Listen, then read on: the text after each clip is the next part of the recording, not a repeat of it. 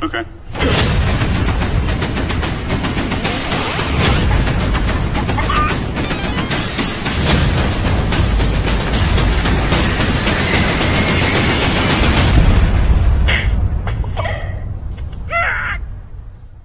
Hi, this is Ray Davis from Epic Games. I'm here to talk to you about the latest Unreal Engine demo built for Google I/O.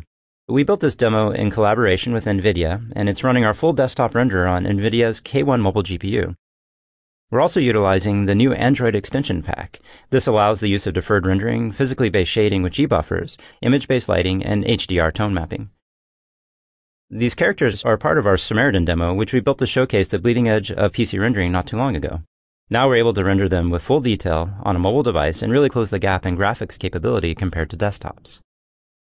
Some of the extensions utilized in this demo allow for the glossy reflections in the environment, along with tessellation for the smoke effects.